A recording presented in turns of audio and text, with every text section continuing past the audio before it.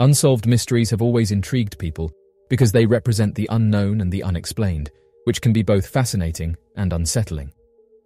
Humans are naturally curious creatures, and we are always looking for answers to the questions that intrigue us. Soldiers share their mysterious encounters. Soldiers deserve the highest respect. Opinions aside, they go into areas where many of us will never tread, and they are willing to make the ultimate sacrifice.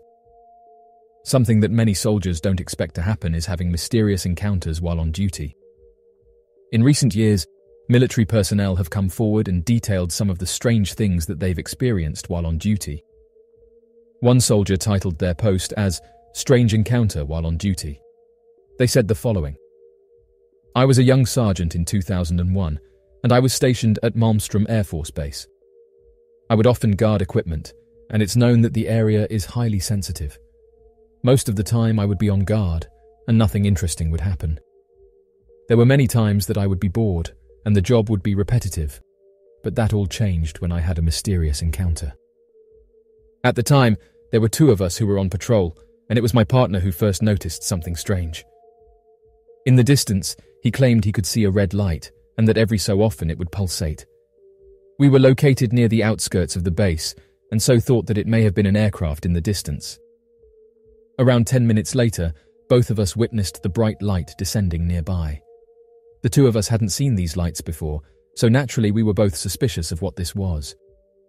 We couldn't make out any insignia or any propulsion system.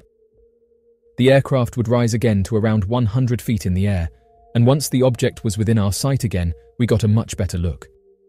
It was like a huge ball of energy, and was as if someone had shrunk the sun. As the encounter continued, we started to notice a pattern. The object would fly around the base, descend, and then fly into the air again, and it kept doing this over and over. While it was doing this repetitive motion, it was making no sound, and it was hard for us to keep track of it, because once it descended, we would lose sight of it. After this, the object darted towards us, and must have stopped within 40 feet, at which point we were able to see some closer details. This thing was a perfect sphere, and moved around at extreme speeds. But the strangest thing was that it moved in an angular way, like if you were playing an old computer game and you had drawn out lines and then the object would follow those lines. It's hard to describe, but the movement wasn't fluid. It wasn't like a plane that has to turn slowly in order to maneuver, or a balloon that gets taken by the wind. Every time this object moved, it was always at an angle. Although the movements of this thing were jarring, the speeds it was hitting were incredible, and if you blinked, it would be in a completely different place. It was like the light would turn off and then reappear in another part of the sky. After around 10 minutes, the object just vanished, and we were no longer able to see it. It made me think that if my partner had not pointed out the strange light in the first place, then it's likely that I wouldn't have noticed it, especially because it made no noise. Our chief sergeant pulled me in for a conversation after catching wind of what we had encountered, and honestly, it didn't go the way I thought it would. I was thinking that I would be put down and told that I didn't see anything, but instead, those who were in the room seemed interested in the sighting. When I asked what this thing was and whether anyone else had seen it, I got very little back, but was told at the end that it would be best if I kept this to myself. Although nothing super eventful happened, I never got closure on what the object was, and still to this day think about how that strange light was able to hit the speed it did." End quote. Interestingly, there have been many reported sightings of a massive legendary creature that's been described as looking like a large humanoid. They are mostly sighted in remote areas, sometimes in urban areas, and very rarely in city parks. However, the most unlikely place you would think to see one of these creatures is near a military base. Throughout the years, there have been a few reports that have leaked from military installations, mostly those around the 1970s. By far the most notable and the most credible is that of an encounter near Fort Lewis in the United States. This is an Army military installation in Washington state, which is in the middle of a rather large wooded area. The year was 1978. A truck full of soldiers coming back from training exercises broke down at around 8 in the evening. Attempts were made to restart the engine, but nothing worked, so the platoon headed off to the base on foot to bring back a tow truck. They left one Edwin Godoy to guard the truck until the tow truck arrived. He was left because he was the one who had signed out the truck. Edwin spent hours by himself just sitting in the truck. He was bored, but his evening would soon perk up. At around midnight, he began to hear strange sounds from the forest that this road cut through. The sounds continued to get louder and closer, prompting Edwin to get out of the truck, arming himself with a rifle and a flashlight. As he stood in front of the truck, sweeping the sides of the woods with his flashlight, he caught a glimpse of a large object moving directly in front of the truck. It was a tall, broad creature entirely covered in hair that walked by swinging its body sideways. When Irvin shined his light at it, it stopped in its tracks and stared directly at him. They locked eyes for a short time before the creature began to run at him at a bafflingly quick speed. Irvin shouted 3 times for the creature to stop and identify itself. However, the beast didn't reply and got close enough to cause harm to Edwin. Gripped with fear, he shot the creature in the chest. This barely stopped the speed of the animal. It merely growled, grabbed its chest, and turned to the right and went back into the forest. In a few seconds, it was gone. After a long and fearful night, the mechanics finally arrived. After Edwin conveyed what happened, they were quite skeptical, until one spotted the blood trail that led to massive footprints pressed into the nearby soft ground. Shortly after, a radio call was made to the base explaining what had happened, and after doing this, the area was swamped with secretive government scientists in hazardous material suits. These researchers then began taking blood samples and setting casts of the footprints. The whole time, Edwin was told not to speak to anyone and was kept away from what was going on. Edwin was quickly taken away to the base hospital, but surprisingly, instead of being examined by the base's medical staff, he was examined by a doctor from the Air Force that held the rank of full colonel. Years later, Edwin went on to reveal in an interview after the event had been declassified that rather than interrogating him, the colonel was very interested in every slight detail of the event. After which, Edwin was returned to his barracks and told in no circumstances was he to tell anyone what happened. The NASA employee who went missing in the Grand Canyon. Back on the 17th of June 2016, a man by the name of Floyd Roberts III had gone on a hiking trip with a longtime friend of his, Ned Bryant, and his friend's daughter, Madeline Bryant. However, after several hours of hiking together, Floyd suddenly disappeared from the group. As the weeks went on and the investigation into the matter was never resolved, many began to wonder what exactly happened to Floyd Roberts within the very short span of time that he had wandered away from his group. According to Ned Bryant, he and Floyd had been lifelong friends since they were 10 years old, when they first met each other back in Princeton, New Jersey. Their friendship was so close that many would often think that Ned and Floyd were actually brothers. Their friendship would even coalesce and maintain throughout their entire lives, with Floyd Roberts serving as Ned's best man during his wedding several years prior. Unfortunately, due to work requirements and job opportunities, the two men were unable to live close to each other, with Floyd Roberts eventually moving out to the city of Huntsville, Alabama, where he spent a short period of time working as a software engineer for the National Aeronautics and Space Administration. After a short time of working for NASA, Floyd Roberts moved once more to work as a computer programming and game design teacher at Middleton High School, located in Treasure Island, Florida. However, throughout this time, Floyd and Ned decided to stay close friends and would meet up regularly to do an activity together. It was back in 1992 when Floyd and Ned decided that they would start hiking around the Grand Canyon a few times a year, as it would be a fun activity for them to both do that would also allow them to take a break from their lives momentarily and get some much-needed exercise. These routine hiking trips would continue for over the next 20 years together, where the two men became highly experienced campers and hikers, familiar with the Grand Canyon as it was their only hiking route. Even more interesting, the two men were so interested in hiking that they would often travel alone in their free time whenever the other was unable to join, showing that both men had experience navigating the known pathways of the area, even when isolated and on their own. Several years later, Ned Bryant and a few other members of his family became board members of the Grand Canyon Hikers and Backpackers Association, often sharing tips with each other on the best pathways and means of travel throughout the area, and having been trained in travel safety when hiking through isolated parts of the Grand Canyon. Confident that the two would be perfectly safe during their journey, the men planned to take one of their longest hiking and camping trips yet, choosing to spend 9 days hiking through the Shivwitz Plateau, a pathway that would lead them out of the area through the Separation Canyon. Although the region was a typically less popular area to travel through, their decided route was considered to have been largely very safe, without any major pitfalls or ravines close to their trails. Additionally, the two men decided that the beginning of the journey would be the most relaxed and planned on spending the first couple of days camping alongside the major river in the area before making their way out of the canyon. After careful consideration, the two men planned their trip and decided that their hike would end after 9 days on the 26th of June, 2016. At the last minute, Ned's daughter, Madeline Bryant, decided to join the group, and so the group decided that the easiest path down towards the river they had wanted to camp beside for a few days was to first reach the Grand Canyon Parashant National Monument when entering from the furthest western portion of the Grand Canyon. The Grand Canyon Parashant National Monument is considered to be a remote location and terribly underdeveloped given the lack of tourists that tend to visit the area. According to official park services, there are no known paved roads or laid-out trails leading to the National Monument and no visitor services of any kind.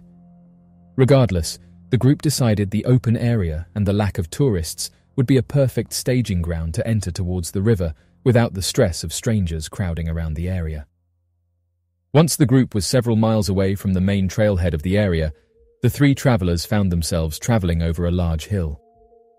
Given Floyd Roberts' preference for a longer traveling time to help take in the scenery, he decided that he would take the slow, rounding trail that followed the contours of the hill to reach the trailhead, whereas Madeline and Ned decided that a straight path over the hill would allow them to reach the trailhead faster and give them time to relax and take a quick rest. At around 4:45 in the afternoon, the group separated, with Ned and his daughter taking a straight-line path, and Floyd Roberts following the trail that wrapped around the side of the hill. Several minutes later, Ned and Madeline would reach the trailhead and decide to take a short rest, waiting for Floyd Roberts to catch up to them. However, after about 20 minutes of waiting, the two started to worry that something had happened, and immediately began retracing their steps to look for Floyd Roberts, who they assumed must have gotten lost somewhere along the contouring path. After spending several hours looking for Floyd Roberts, the two decided that it was too dark and dangerous for them to continue their search, and so made a campsite near the trailhead meeting spot in the hopes that Floyd Roberts would be able to locate them by their fire. Unfortunately, the two said that it appeared as if Floyd had just completely disappeared, and so Ned and Madeline hiked their way to the nearest area with cell phone reception to report Floyd Roberts as missing.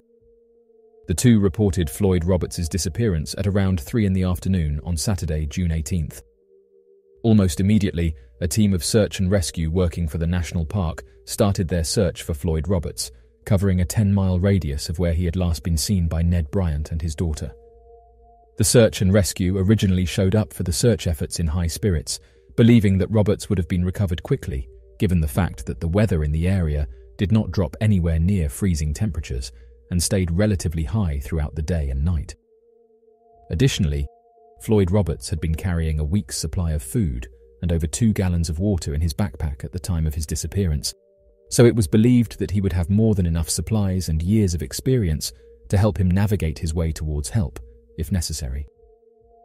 Over the next few days, an estimated 15 people were involved with the search and rescue of Floyd Roberts, with a team of sniffer dogs used to follow his scent. It was at around this time that a set of footprints had been discovered that followed down the direction of the trail that Ned and his daughter Madeline had claimed Floyd was last seen traveling down. As the dogs followed the trail, it appeared as if they had locked onto the scent of Roberts and continued in the direction of the footprints for several hundred feet before they suddenly stopped. Search and rescuers then noticed that the footprints of Floyd Roberts seemed to have suddenly disappeared, as if Roberts had been walking and then rose into the air and vanished. It was at this point that the National Park Service rescue helicopter was used to get aerial views of the surrounding 10-mile radius, but were unable to locate any signs of someone having fallen down any side paths or in any known areas. After 6 days of frantic searching and thousands of man-hours, the search and rescue for Floyd Roberts slowed down to a passive search. To this day, no sign of Roberts has been recovered. According to official search and rescue reports, Floyd Roberts was last seen wearing a red long-sleeved shirt, blue denim jeans, a large blue low alpine contour backpack, white-rimmed sunglasses with orange lenses, and 2 gallons of water with enough food to last him about a week. The disappearance of Margaret Mary Kohler. On the 20th of February, back in 2011, a 53-year-old woman by the name of Margaret Kohler would suddenly vanish after planning a short daytime visit to the Cummins Creek wilderness.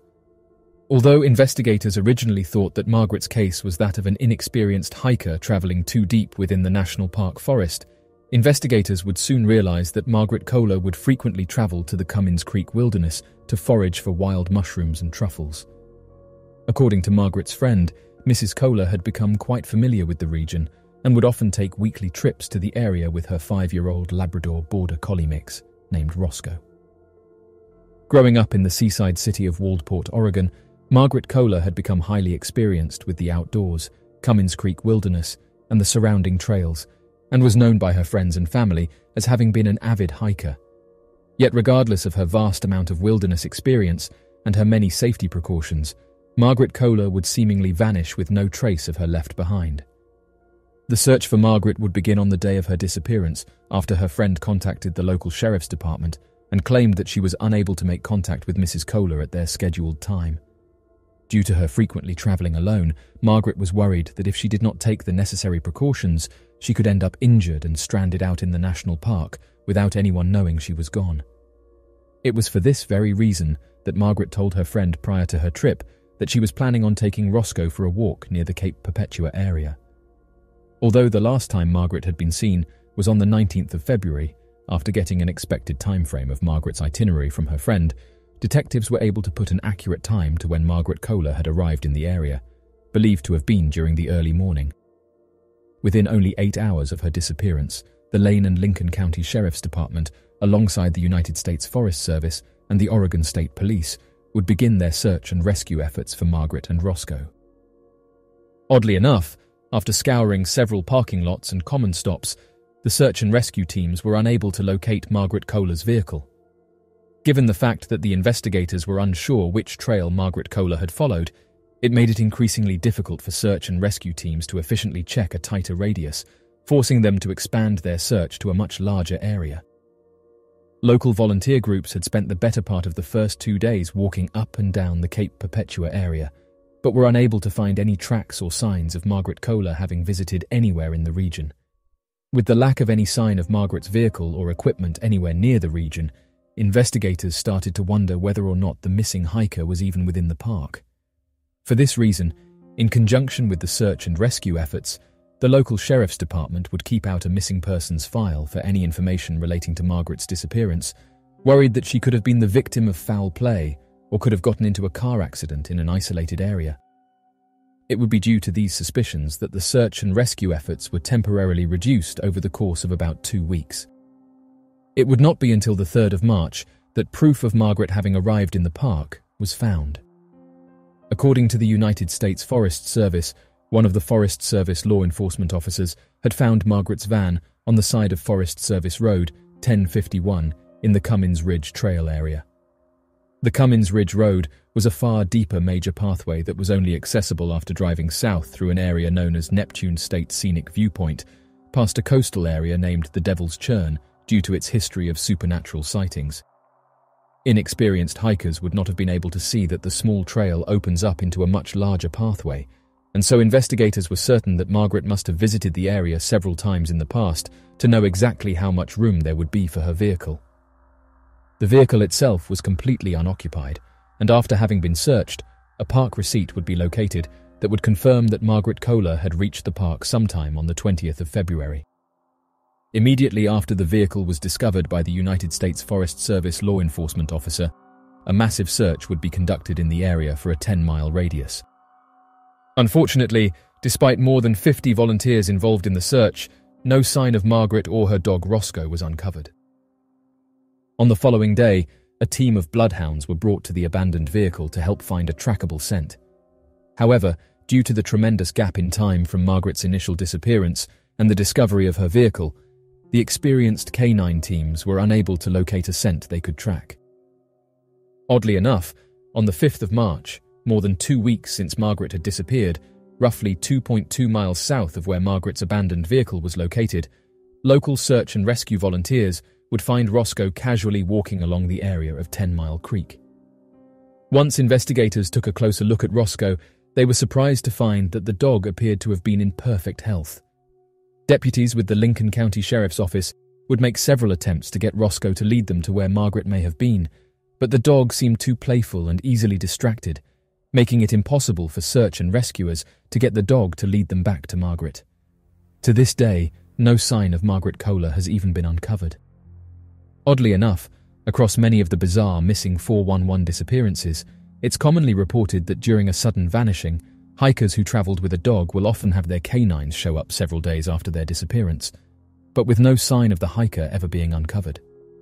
Even more peculiar, the returning canines will often seem to be in perfect condition, regardless of the weather conditions or the number of days missing, as if no time had passed for them in the interim.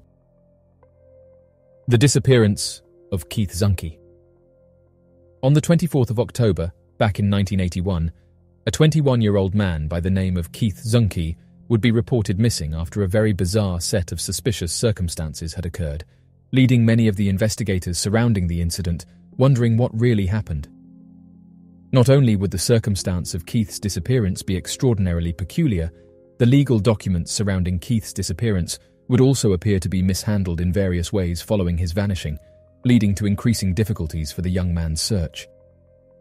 According to Keith's mother, when Keith was a young boy, he had suffered an undisclosed injury that would leave him crippled for the rest of his life and cause Keith to suffer from issues with typical neurodevelopment. Although the injury itself is not known in the modern day, by the time that he was a teenager, it became apparent to doctors that Keith would never be able to develop past a mental age of only 5 years old, suffering from an extensive amount of brain damage. Due to these developmental issues, Keith would eventually be forced to live in a group home by the time that he was an adult, located in Walla Walla, Washington, after his biological parents felt that they were unable to properly care for him. It would be shortly after his 21st birthday, while living in the Washington group home, that Keith would suddenly be at the center of a bizarre missing persons case that would be impossible to explain under normal circumstances. According to the official search and rescue document, it was on the 24th of October, back in 1981, while living at the Stone Creek Lodge group home located in Washington, that the group home administrators decided that taking a small trip together with all of the home's residents would be a nice change of pace for the residents. By that afternoon, all 39 residents would be driven to the Umatilla National Forest to go on a mountain hike through Oregon, east of the Cascade Range in the northeastern section of the state. The administrators of the home would later tell investigators that out of all of the residents, only 2 members objected to the trip and wished to stay at the group home instead. One of those 2 that would object would be Keith.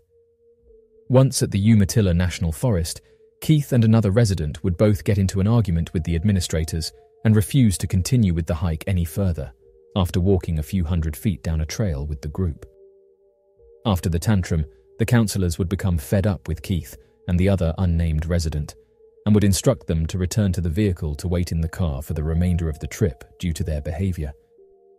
However, at this point, the stories of the administrators and the residents begin to start cracking.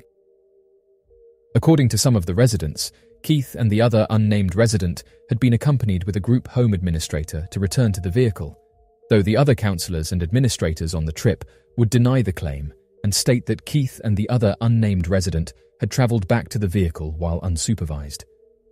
Once the group had finished with their hike and returned to the vehicle, they found the unnamed resident in the vehicle alone and with Keith nowhere to be found. Immediately, the counselors and administrators would question the unnamed resident, but were unable to get any reasonable information surrounding Keith's whereabouts, and so would soon contact the local law enforcement shortly after. Within the hour, the United States Forest Service and the local sheriff began a massive search for Keith, utilizing an estimated 500 search and rescue volunteers for the event. These volunteers included members from the local military, nearby law enforcement, native residents and teams of air support flying overhead for several hours a day looking for Keith.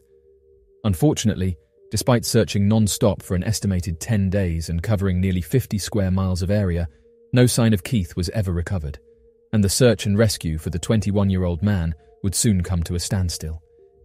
It was at around this point that investigators began to grow suspicious of the parties involved.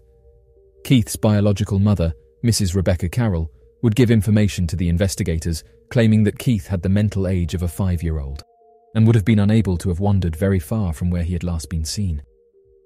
Given the fact that the other unnamed resident was also unable to provide any useful information, it appeared that the entire event held a few more skeletons in the closet. It would not be for another 30 years until news surrounding the case would come forward. According to the Huffington Post, the remains of Keith were discovered by a hiker during the summer of 2011, but what was left of Keith was so damaged and scattered, investigators were left with very little. Although the remains were easily identifiable as human, they appeared to have been partially buried in a shallow grave, forcing investigators to first confirm that the remains were not from a possible Native American burial site.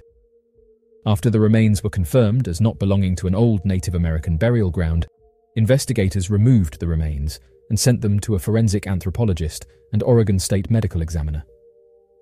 Unfortunately, very little could be done with what was left.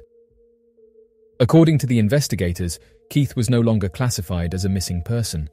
This meant that any evidence surrounding his DNA was not kept, and so Keith's DNA was not on file to be compared with the discovered remains. Additionally, because of the state of the remains, the Oregon State medical examiner said that he was unable to confirm a cause for Keith's passing. No other information has surfaced surrounding the incident since the article was reported. The mysterious disappearance of Michael and Makana Gortler.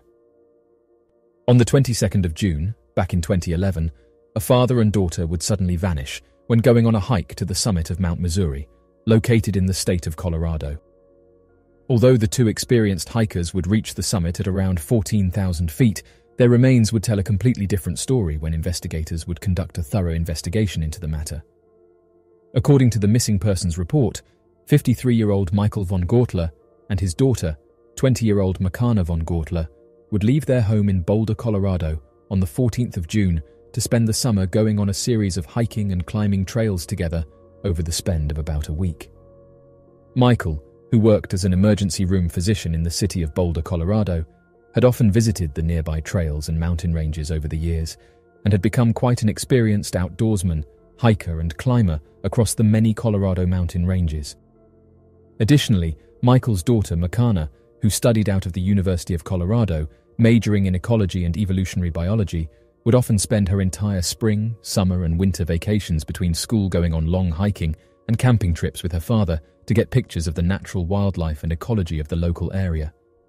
Makana would also be considered by many close friends and family as having been extremely experienced in both hiking and climbing, and both Makana and her father were in excellent physical shape at the time of their disappearance.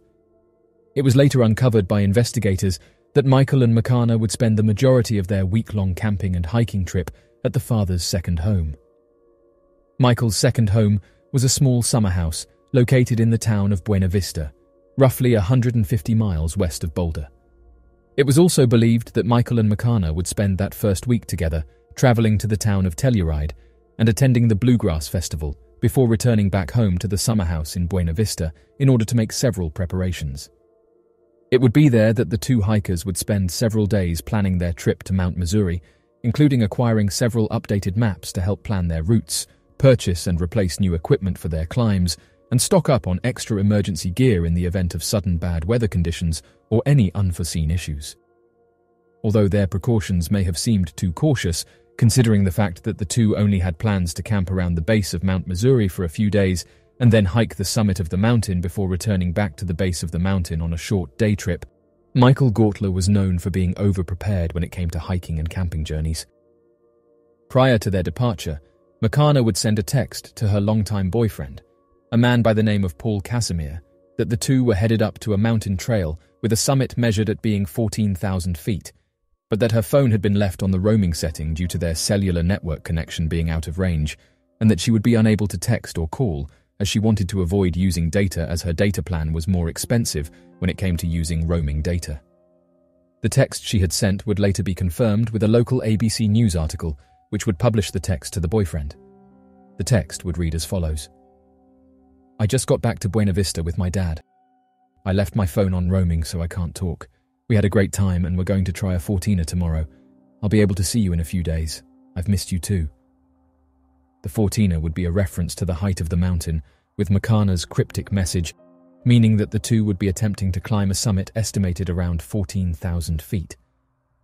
The night before their disappearance, on the 22nd of June, at around 12:23 in the morning, Makana would send one last text to her boyfriend Paul, which would state the following: "We're hiking Mount Missouri tomorrow, staying the night here, then driving back the 23rd.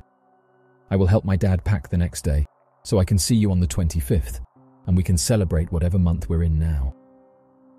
After a few days passed, Paul would fail to get any reply or message back from either Michael or Makana, and would begin to worry that something strange had happened. By the 24th, Paul would grow increasingly disturbed by the lack of reply that he would reach out to Makana's mother, Michael's wife, Mrs. Dea von Gortler, and ask her when the two were expected to return back to Boulder and why the two were not returning his texts or phone calls. At first, Dea would reassure Paul that the two were most likely taking their time coming back from the trip and would return sometime on the 24th of June or the 25th, but that she would reach out to Michael and Makana to check up on them. After spending a few hours trying to reach her husband and daughter and failing to get in contact with them, Mrs. Dea von Gortler would contact the Chaffee County Sheriff's Department to report the two as missing and to do a checkup on their whereabouts. At first, the search for Michael and Makana went slowly, as investigators first wanted to confirm that the two were still in the area of Mount Missouri and not back at their Buena Vista summer home. After driving an estimated 3 hours to the summer house, Mrs. Dea von Gortler would confirm that her husband and daughter were missing, and after several hours of searching, the Chaffee County Sheriff's Department would locate and find Michael von Gortler's vehicle parked at the Mount Missouri parking lot located at the base of the mountain. Almost immediately upon finding the vehicle, the Sheriff's Department would organize one of the largest ground and aerial searches conducted in the state, alongside the local military and other law enforcement organizations. On the first day of the search, the nearby military base would utilize a state-of-the-art Black Hawk helicopter to help carry search and rescue volunteers near the summit of the three surrounding 14,000-foot mountains. While ferrying people, the military would also utilize thermal imaging cameras and other sensitive equipment in the hopes of locating the missing two hikers within the first few days. Over 40 search and rescue volunteers would be brought to the summits of the mountains, an estimated 12 volunteers per peak, and would help to cover over 1,000 feet in elevation that first day, but no sign of the missing hikers were found. Investigators were worried that their search efforts may have been in vain, as the area of the mountains and their summits were completely barren and held very little foliage, making it difficult to explain how it was that aerial support was unable to spot the brightly clothed pair from the sky anywhere along the route. Even more strange, an article published in the local news would also claim that by the 8th day of the search for the missing father and daughter, it was believed that search and rescue volunteers, the Sheriff's Department, United States National Forest Rangers, and the nearby military base had covered more than 800 square miles of terrain, both by ground and air, and were unable to find any sign of the missing pair. It would not be until the 10th day of the search that investigators would finally recover the missing father and daughter, when the search helicopter was in the middle of depositing another group of search and rescue volunteers on the summit of Mount Missouri. According to the helicopter pilot, as he was descending onto the summit, the pilot claimed that he saw something incredibly unusual in the forest area directly below their passing location. Although the pilot would never describe what he saw that was considered distinctly unusual, rumors from search and rescue volunteers claimed that he saw what looked like a large figure in the area that seemed difficult to explain. Unsure of what it was that was seen, the pilot would send the volunteers into the area where they would find two individuals. According to the volunteers, the hikers were not immediately identified as belonging to Michael and Makana, as they were injured and disfigured beyond recognition. Though the pair would later be confirmed as having been the missing father and daughter, there was initially no declaration of their identities, and several other bizarre events would take place that would make missing 411 investigators suspicious as to the nature of the recovery. A group of search and rescue volunteers would claim that the couple were found in a forested area far from any ledges or cliffs, somewhere around the 12,000-foot elevation mark on the mountain. Another group would claim that they were found lying atop an open field of grass around the similar elevation mark. However, despite these conflicting stories, no confirmation of either account would be made, leading many missing 411 investigators with the suspicions that a bizarre cover-up had taken place. It would take another few days before the coroner could confirm the identity of the injured pair as belonging to Michael and Makana. However, even more peculiar, the coroner and sheriff's department worked together in order to provide an explanation of what happened to Michael and Makana, as both the coroner and sheriff's department were confused as to the exact location where they were found and the exact nature of their demise. The Chaffee County Sheriff's Department would hold a press conference on the 5th of July, claiming that the discovery of where Michael and Makana were found came as a total shock to the investigators. It was hard to understand how any accident could have occurred, as the von Gortlers had been at a high elevation and appeared to have been suffering from injuries inconsistent with a fall. Additionally, the Sheriff's Department would confirm that the weather had been exceptionally good at the time of their expected demise, as there was no measured wind, no clouds, and no sudden weather shifts that could have led to any accidents for the pair. In all considerations, the day of their disappearance was a perfect day for a short hike to the summit and back down. The most confusing statements would come from several interviewed searchers on a live broadcast from the NBC 9 Denver news station, which would claim that it was believed that the pair had to have reached the summit and fallen while they were descending the summit along a hiking trail. The searchers would claim that less than 200 feet from the summit, the pair fell. However, the Chaffee County Sheriff Pete Palmer would tell reporters that it was difficult to confirm the theory, as the distance and placement of the hikers was both too far and in too awkward of a location for the pair to have fallen from only 200 feet from the summit. The sheriff would also provide the statement to the news reporters, claiming that they were not sure where they were when they fell, as none of the information they had seemed to match up. In one report, searchers would claim they believed that the pair had fallen 200 feet from the summit while descending. Another report would claim that the bodies of the father and daughter were found in a densely forested area at the 12,000-foot elevation point, and a third report would claim that the pair were found much closer to the summit, laid out on grass. Even more peculiar, the coroner's office would claim that the damage and injuries of the pair were consistent only with a fall estimated to have been at least 1,000 feet in height at a 60-degree grade, which would have been impossible to have suffered from if only a few hundred feet from the summit, or at the 12,000-foot elevation point. Chaffee County Coroner Randy Ametis would also make several increasingly bizarre statements to reporters, claiming that the only thing known for certain was that Dr. Michael von Gortler and his daughter, Makana von Gortler, had both passed away from blunt force trauma injuries to the head and neck at almost the exact same time. At first, the coroner believed there was evidence of burn or scorch marks, but would later confirm that there was no indication of injuries caused from lightning, a strange statement that seemed both unwarranted and inconsistent. Randy Ametis would also confirm that due to the condition of the pair, it was believed that the two had passed away on the 22nd of June, the same day that the hike had initially begun. Despite the inconsistent information and data, the coroner's office would confirm that the passings were officially declared as accidents, and it was believed that no crime had been committed. The coroners would provide relatives of the von Gortler with the explanation that the two had most likely been blown off the cliff from a significant gust of wind, despite reports of clear skies and low winds. However, one of the most difficult to explain aspects of the coroner's report were the lack of injuries to other parts of the hikers. According to the searchers, Michael and Makana had to have fallen at least 1,000 feet to explain their injuries and location. At the height and steep grade, injuries would be expected to be seen across them, including small and large scrapes, bruises, torn clothes, and small and large rocks around their remains. However, the coroner's statements only included claims and descriptions that Michael and Makana had died from blunt force trauma to their head and neck, without making any other statements about injuries to the torso, legs, or other regions of the body. Given the fact that Michael and Makana, who were experienced hikers and climbers, were believed to have been on an easy trail at the time of their fall, Chaffee County Sheriff's Officer Pete Palmer would express disbelief at the mystery of their passings. A local article would publish a statement provided by the sheriff's officer and their skepticism in the middle of July, stating the following: "It hasn't been any kind of atrocious weather, and the other thing is both these people were experienced hikers," Chaffee County Sheriff Pete Palmer said. Palmer says that what happened is a complete mystery. While steep, The Missouri Mountain Trail is only ranked as a Type 2 climb, which is fairly mild. Authorities say it didn't appear the two had taken a fall. The search and rescue volunteers would also express confusion surrounding the location that the hikers were recovered. It seemed impossible to explain how the hikers were not found until the 10th day of the search in an area so close to the summit and believed to have been checked several times over by volunteers during the first week of the operation.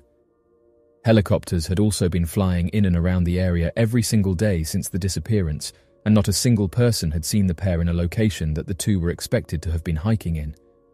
To this day, the mysterious passings of Michael and Makana von Gortler have been the subject of many theories and continue to be regarded as one of the most mysterious and unexplainable accidents recorded in the Colorado mountains. Humans have an innate curiosity to understand and solve puzzles. Unsolved mysteries offer a tantalising challenge, and people are often drawn to them in an effort to solve the mystery and satisfy their curiosity. People are often fascinated by the unknown and unexplained. Unsolved mysteries represent a glimpse into a world of uncertainty and intrigue. The mystery of the Nemi ships. The Nemi ships were two ancient Roman ships that were discovered in Lake Nemi, near Rome, in the early 20th century. The larger of the two ships was over 70 meters long and was considered one of the largest ancient ships ever built. The Nemi ships were built by the Roman Emperor Caligula in the 1st century AD as floating palaces for his personal use. They were incredibly luxurious and had features such as heated baths, mosaic floors, and marble columns. The Nemi ships had heating systems. They were built with hypocausts, which were a type of underfloor heating system used in ancient Roman times. The hypocausts consisted of a series of channels and flues beneath the floors of the ships, which allowed hot air to circulate and warm the rooms. In addition to the hypocausts, the Nemi ships also had other heating features, such as furnaces and boilers, which were used to heat water for the baths and to provide heat for other areas of the ships. The heating systems of the Nemi ships were an impressive feat of engineering for their time, and they demonstrate the advanced technological capabilities of the ancient Romans. After Caligula's passing, the Nemi ships were scuttled in the lake and remained underwater for almost 2,000 years until they were discovered in the 1920s. The Italian government raised the ships from the lake in the 1930s and put them on display in a museum built specifically for them. Unfortunately, both of the Nemi ships were destroyed during World War II, and today only a few fragments remain. However, the story of the Nemi ships has captured the imagination of historians and the public alike, and they remain a fascinating example of ancient Roman engineering and extravagance. The Nemi ships are an example of brilliant engineering for their time. The ancient Romans were skilled shipbuilders and engineers, and the Nemi ships were a testament to their expertise. The Nemi ships were some of the largest and most elaborate ships of their time, and they were built with a high degree of craftsmanship and attention to detail. They were also designed to be functional, with features like the hypocaust heating systems and other amenities that made them comfortable and livable for their occupants. The fact that the Nemi ships were scuttled and sunk in Lake Nemi and yet remained preserved for almost 2,000 years is a testament to their durability and the quality of their construction. The mystery here is that the ship's discovery proved that the ancient Romans were capable of building large ships. Historians, scholars, and researchers often ridiculed the idea that the Romans were capable of building such a large ship, but due to the Nemi ship's discovery, it's caused historians to admit that they were wrong about Roman technology and said that it caused them to question what they were capable of. The mystery of Greek fire. Greek fire was a weapon used by the Byzantine Empire in the medieval period, primarily during the 7th to 12th centuries. It was a highly effective incendiary weapon that could be used to set enemy ships on fire and cause chaos and destruction on the battlefield. The exact composition of Greek fire is not known with certainty, as the recipe was a closely guarded secret. However, it is believed to have been a type of liquid fire that could stick to surfaces and continue to burn even when exposed to water. Greek fire was typically deployed using a flamethrower-like device called a siphon, which allowed the user to direct a stream of the liquid fire towards their target. It was also sometimes launched in pots or jars, which would break upon impact and release the fire. One of the reasons that Greek fire was so effective was that it was difficult to extinguish. Water could actually make it burn more intensely, and attempts to smother it with sand or other materials were often unsuccessful. The use of Greek fire helped the Byzantine Empire to fend off numerous attacks by enemy forces, including the Arab and Viking fleets. However, over time the technology and techniques for creating and deploying the weapon were lost, and by the 14th century it was no longer used in warfare. The exact composition of Greek fire is not known, as no written records of the formula have survived. However, historians have been able to identify some general characteristics of the weapon based on historical accounts and contemporary descriptions. Historians have detailed some of the general characteristics of Greek fire. It was a liquid fire that could be sprayed or thrown at targets. It was highly flammable and burned fiercely, even when exposed to water. It was difficult to extinguish and could continue to burn on water. It could be directed at a specific target using a siphon or similar device. It was sticky and could adhere to surfaces, making it difficult to remove. It was effective against both people and ships. It could cause panic and confusion among enemy troops, helping to break their morale. Although Greek fire is a mystery, historians and researchers have said that Greek fire was a highly effective and feared weapon that helped the Byzantine Empire to defend against numerous attacks. Its exact composition may never be known for certain, but its general characteristics make it clear why it was so effective on the battlefield. What's underneath the Great Sphinx? The question of what is under the Great Sphinx in Egypt is a topic of much debate and speculation among archaeologists and historians. The most widely accepted theory is that there are tunnels and chambers beneath the Sphinx, but their purpose and contents remain unknown. Some archaeologists and Egyptologists believe that the tunnels and chambers may have been part of the complex system of tombs and temples that surround the Sphinx and the nearby pyramids. Others speculate that the chambers may have been used for religious or ritual purposes. In recent years, there have been claims that there may be a secret chamber or even an entire underground city beneath the Sphinx, but there is no scientific evidence to support these claims. It's important to note that any excavation or exploration of the area around the Sphinx would be subject to strict regulations and permits, and any discoveries would need to be carefully evaluated and documented by archaeologists and other experts. With that being said, technology has revealed that there is evidence of tunnels and shafts beneath the Great Sphinx at Giza, but their purpose and extent are still a matter of debate.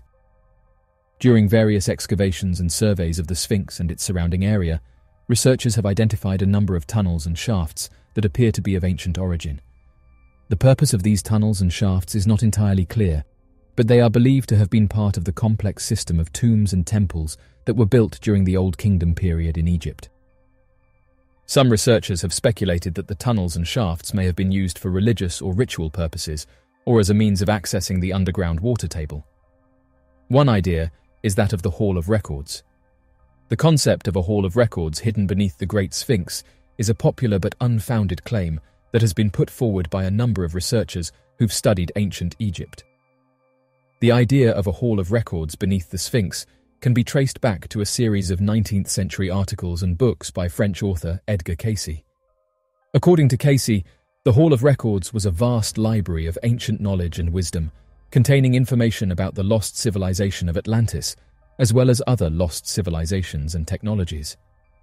As of right now, mainstream scientists have said that there is no archaeological evidence to support the existence of such a hall, and the theory has been dismissed by mainstream scholars. Moreover, the idea of a vast underground library being hidden beneath the Sphinx raises many practical questions, such as how such a structure could be constructed and maintained without leaving any trace or evidence. The mysterious Wandjina cave paintings. The Wandjina cave paintings are a collection of ancient rock art located in the Kimberley region of Western Australia.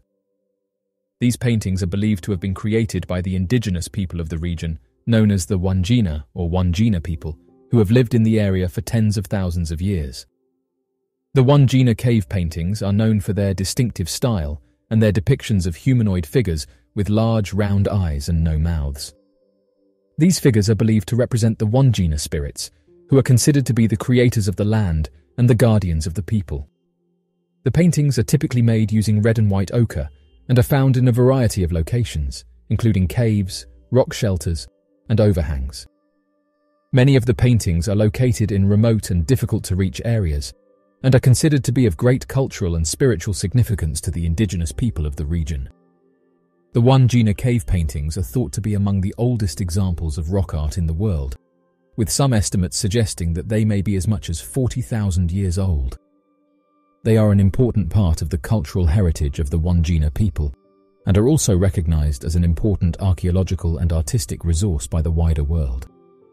Due to the depictions of humanoids, it's caused some to suggest that the figures are actually extraterrestrials, further noting that these interpretations can be seen in various cave paintings across the world and suggest that perhaps ancient humans came into contact with something otherworldly. However, historians have said that the Wandjina cave paintings do not depict aliens, and say that the figures depicted in the paintings are believed to represent the Wandjina spirits, which are an important part of the indigenous religious and cultural traditions of the Kimberley region of Western Australia. The sea serpent spotted by the crew of HMS Daedalus. The sighting of the HMS Daedalus sea serpent occurred on August 6, 1848, when crew members of the British Royal Navy ship HMS Daedalus reported seeing an enormous sea serpent in the waters of the mid-Atlantic Ocean.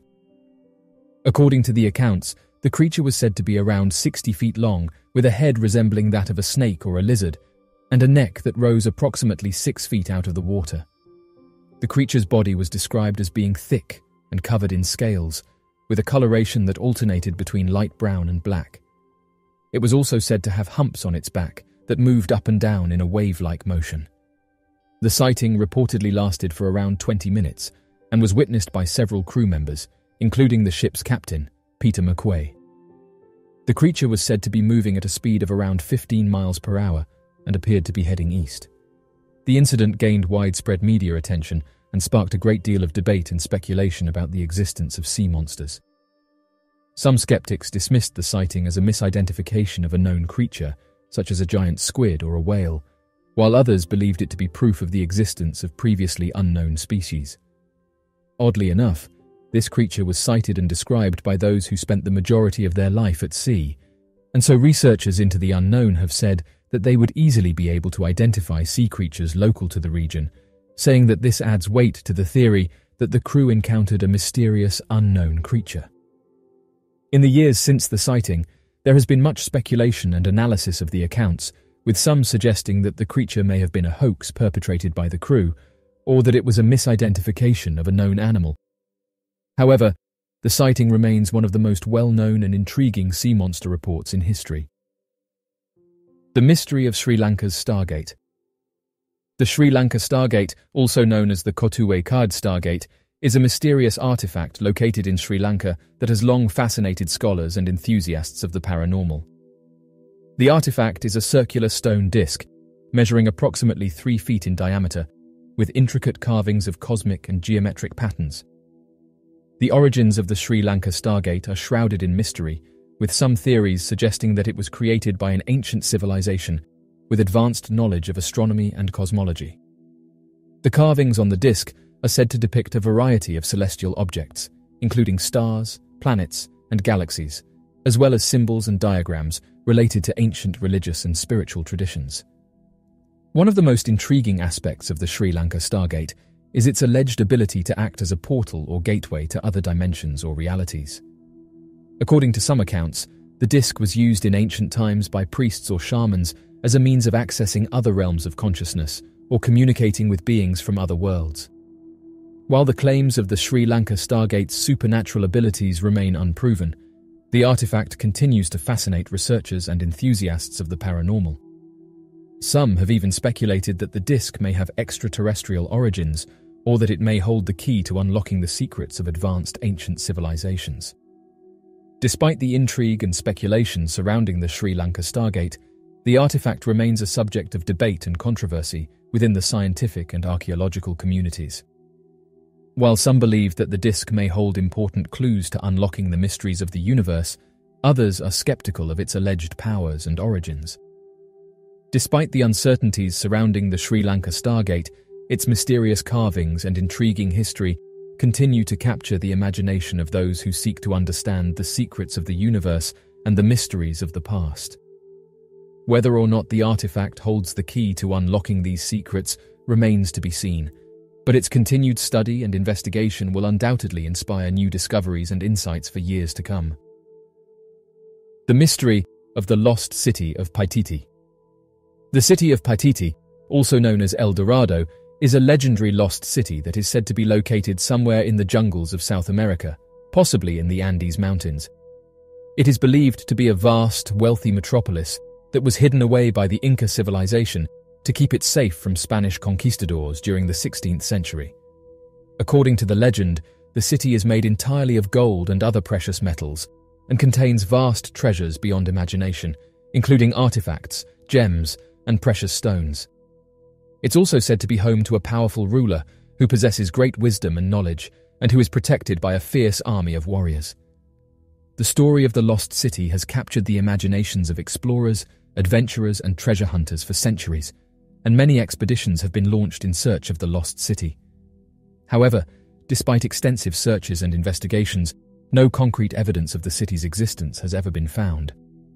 The legend is believed to have originated from the traditions of indigenous peoples in South America and has been passed down through generations. Some historians and archaeologists believe that the story may have been inspired by real-life events, such as the flight of the Inca Emperor Atahualpa during the Spanish conquest of Peru, when he is said to have hidden vast amounts of treasure in the Andes Mountains. Despite the lack of concrete evidence, the legend of Paititi continues to inspire speculation and fascination, and the search for the lost city remains a popular topic among adventurers and explorers. The location of the city of El Dorado is uncertain and has been the subject of much speculation over the years. According to legend, the city is believed to be located somewhere in the jungles of South America, possibly in the Andes Mountains, but the exact location has been a mystery for centuries, with many explorers and adventurers launching expeditions to try to find the lost city. Interestingly, some have suggested that the lost city is in the Amazon rainforest. As of today, researchers and explorers are constantly making interesting discoveries in the Amazon rainforest, with one of the most recent finds being that of ancient pyramids and roadways. Archaeologists have said that there are ancient archaeological sites and ruins scattered throughout the Amazon region, including impressive examples of pre-Columbian engineering, such as causeways, mounds, and terraced hillsides. The Amazon rainforest is a vast and largely unexplored region, and there is always the possibility that new archaeological discoveries could be made in the future. Despite many claims and rumors of sightings, no concrete evidence of the lost city's existence has ever been found, leading some to believe that it may be purely a mythical place. However, the legend of Paititi continues to inspire speculation and fascination among many, and the search for the lost city remains a popular topic among adventurers and explorers. The Lost Dutchman's Gold Mine. The Lost Dutchman's Gold Mine is a legendary mine said to be located somewhere in the Superstition Mountains of Arizona, USA. According to the legend, the mine contains a vast fortune in gold and other precious metals, and has been sought after by treasure hunters and adventurers for over a century.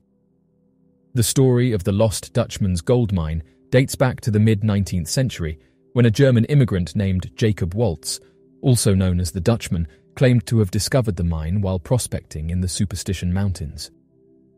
According to Waltz, he had stumbled upon a vein of gold so rich that he was able to collect large quantities of ore simply by scraping the surface of the rock with a knife. Over the years, the story of Waltz's discovery grew into a legend, and many treasure hunters and adventurers attempted to locate the lost mine. However, despite extensive searches, the mine was never found, and Waltz himself passed away without revealing its location. Despite the lack of concrete evidence, the legend of the Lost Dutchman's Gold Mine continued to inspire fascination and speculation, and many theories and stories emerged about the mine's location and the fate of those who sought it. Some claimed that the mine was guarded by supernatural forces, while others suggested that Waltz had taken the secret of its location to his grave. In the decades that followed, countless expeditions were launched in search of the lost mine, and many stories emerged of treasure hunters who had supposedly discovered it, only to meet with misfortune or disappear under mysterious circumstances. However, despite the persistent search, the Lost Dutchman's Gold Mine has never been definitively located. Today, the legend of the Lost Dutchman's Gold Mine remains a popular topic among treasure hunters, adventurers, and folklore enthusiasts. While some believe that the mine is purely a myth, others continue to search for its elusive location, hoping to uncover the vast fortune that is said to lie hidden in the Superstition Mountains. The mysterious treasure of Lima. The treasure of Lima is a legendary treasure said to have been hidden by Spanish forces during the War of Independence in Peru in the early 19th century. According to the legend, the treasure consists of a vast collection of gold, silver, jewels, and other precious objects, valued at hundreds of millions of dollars. The story of the treasure of Lima dates back to 1820, when Spanish forces were fighting against the forces of Peruvian independence.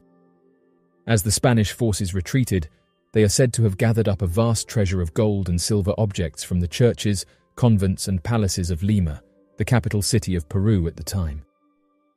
The treasure was reportedly loaded onto a convoy of mules and wagons and transported out of the city under cover of darkness. The convoy made its way across the Andes Mountains to the coast, where the treasure was reportedly hidden in a cave or a remote location. Over the years, the legend of the treasure of Lima has inspired countless treasure hunters and adventurers to search for the lost treasure. Many stories have emerged of treasure hunters who claim to have discovered the location of the treasure, only to be thwarted by deadly traps or treacherous terrain. Despite the persistent search, the location of the treasure of Lima has never been definitively discovered, and the treasure remains one of the most elusive and sought-after treasures in the world. In recent years, however, new evidence has emerged that suggests that the treasure may be located in a complex system of underground tunnels and chambers beneath the city of Lima. The tunnels were reportedly constructed by Spanish forces during the colonial period, and were later used as a hideout by rebel forces during the War of Independence. While the location of the treasure of Lima remains a mystery, the legend of the treasure continues to inspire fascination and speculation among treasure hunters and adventurers around the world.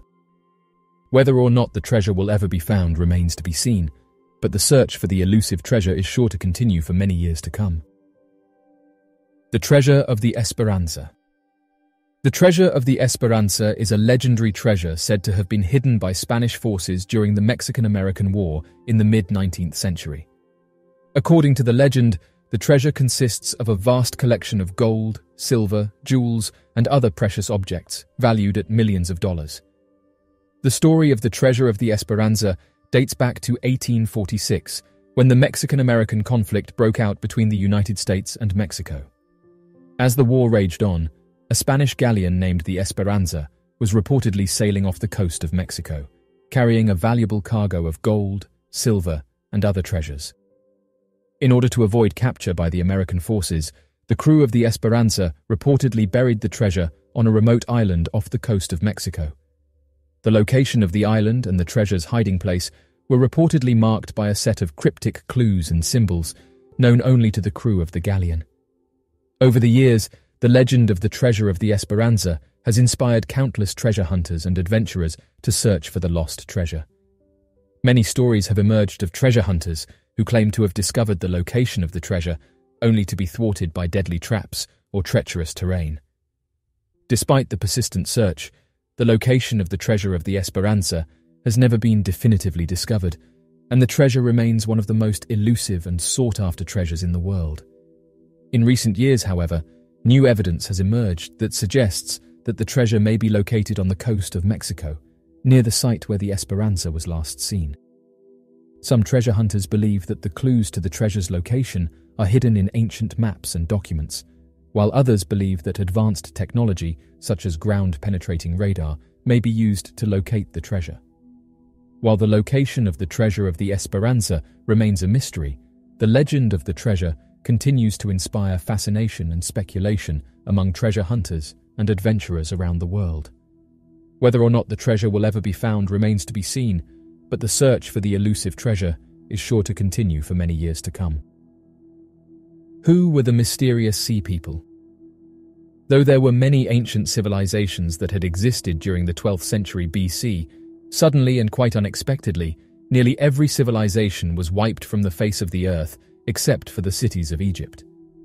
This phenomenon was recorded as the Late Bronze Age collapse, and it's said that only small villages survived this sudden catastrophe. For many decades, the cause of such an occurrence had widely been unknown and shrouded in mystery. That was until the ancient language of the Egyptian hieroglyphics had been decoded and allowed us to read the historical records captured at the time by the last standing ancient civilization. This record has led to countless theories and endless debate amongst Egyptologists, classic historians and archaeologists since its findings. Over 2,000 years before the Vikings sailed from today's Scandinavia to plague the Europeans, the ancient world empires faced a terrifying sea-travelling enemy of their own, and that has remained a mystery up to today. During the Bronze Age, the Sea People caused terror in the Mediterranean and Egyptian lands, but their origin and identity has remained a mystery until this day. An inscription written in the 13th century BC said that they came from the sea in their ships and that nobody could defeat them. Reportedly, by the historical accounts of the ancient Egyptians, armies of what had been referred to at the time as Sea People attacked and demolished the cities of man. In fact, the descriptions of the armies of the Sea People describe monsters and giants coming from the oceans and waging war against all of civilization. The reasoning for why this sudden onslaught had occurred has yet to be understood, but what's surprising is the vast amount of theories surrounding the events.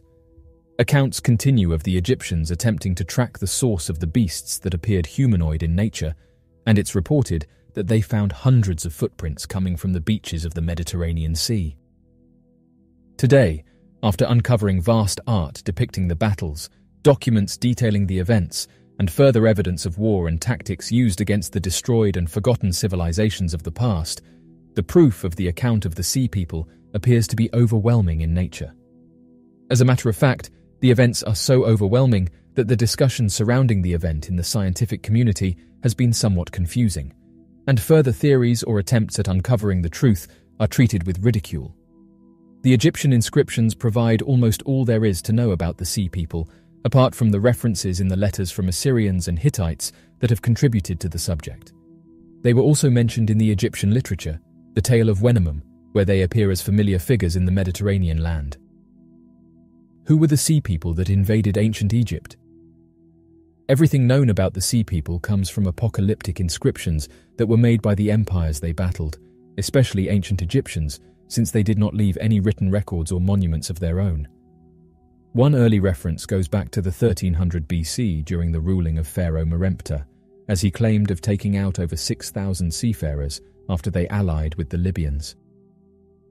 An even more detailed account from Ramses III, who fought with the Sea People back in 1170, described them as having moved southwestern towns in Turkey, Levant and Cyprus, desolating its residents and leaving the city as if it had never existed. The Ekwesh have been related to the Ahiyawa in the records of Hitti, who may be Achaean Greeks who colonized the western Anatolian coast and the Aegean islands.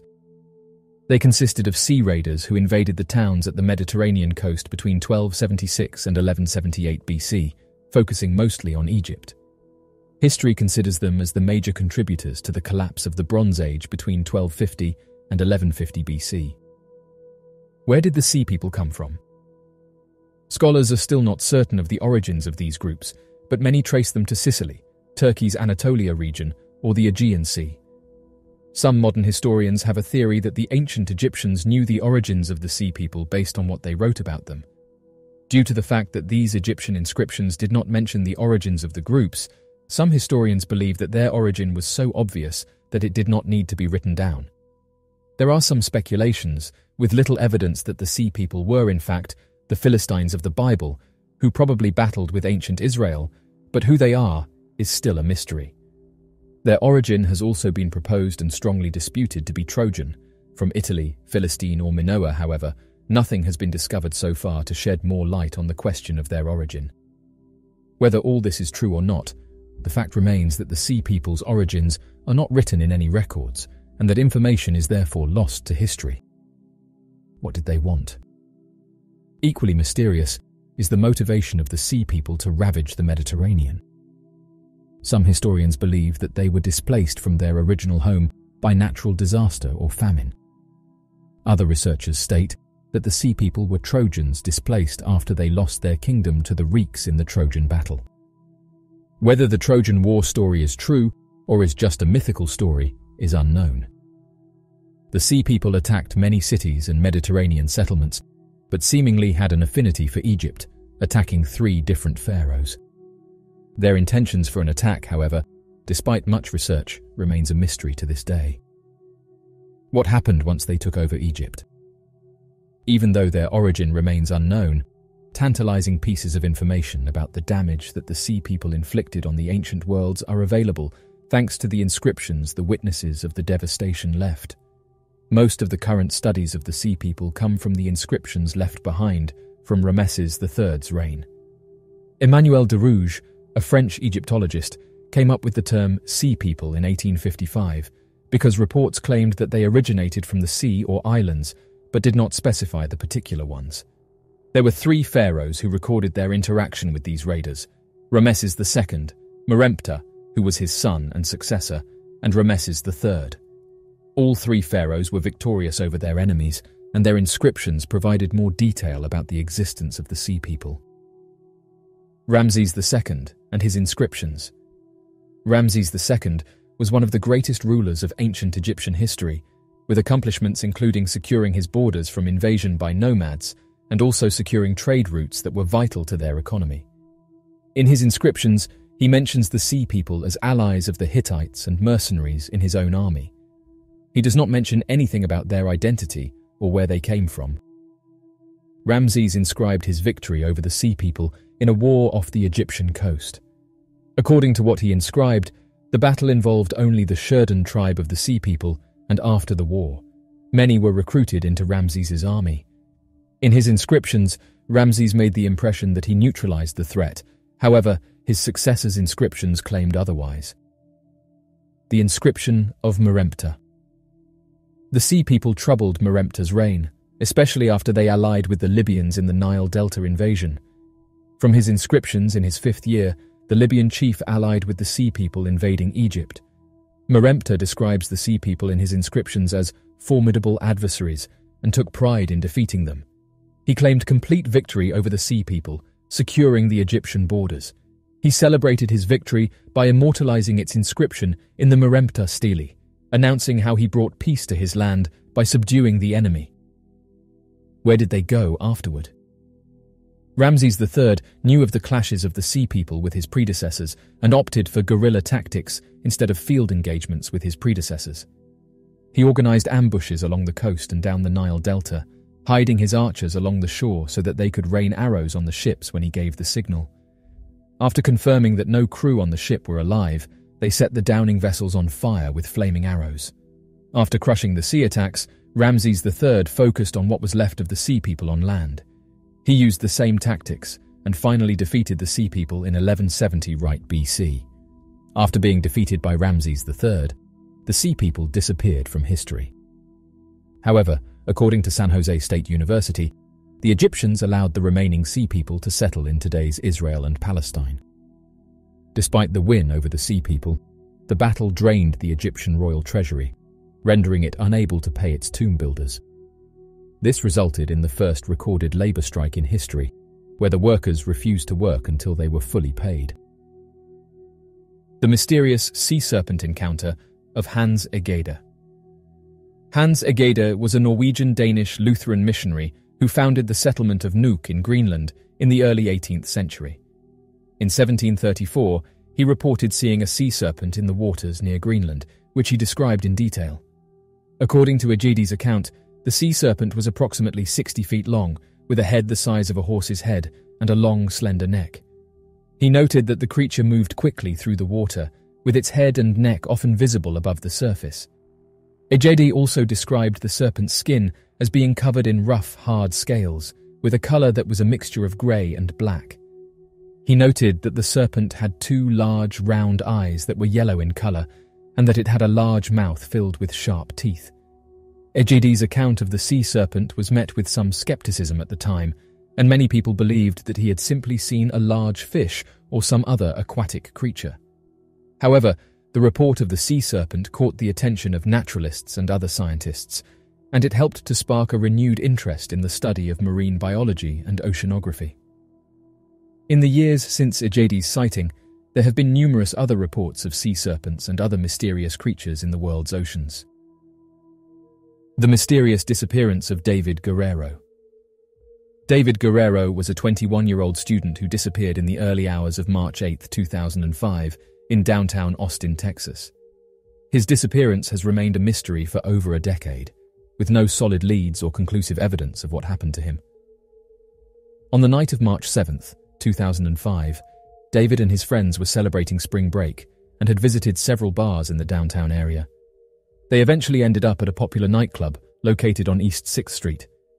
David was last seen leaving the club at around 2 in the morning. He was reportedly walking towards his car, which was parked several blocks away. David never made it home that night, and his family and friends immediately became concerned when they were unable to reach him.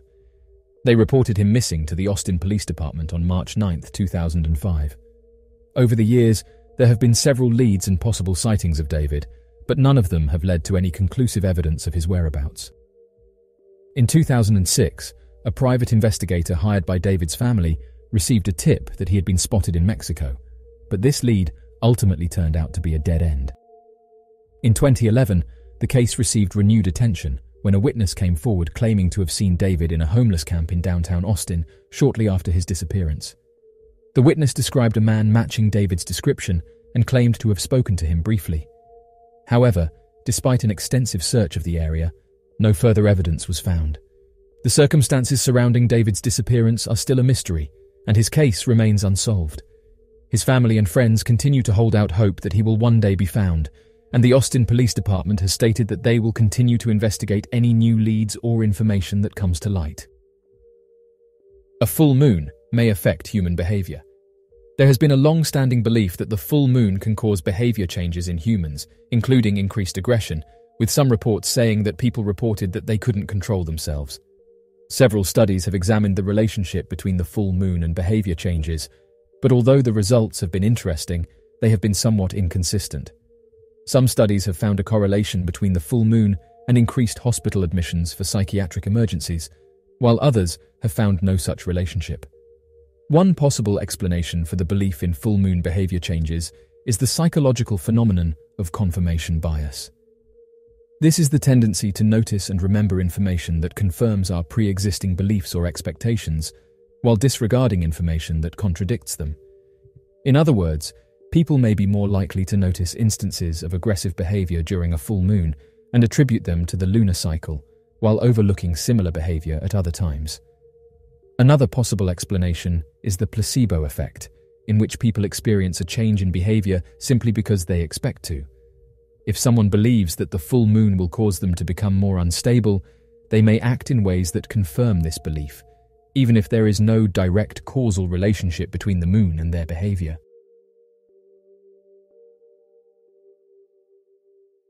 So, what do you make of these unsolved mysteries?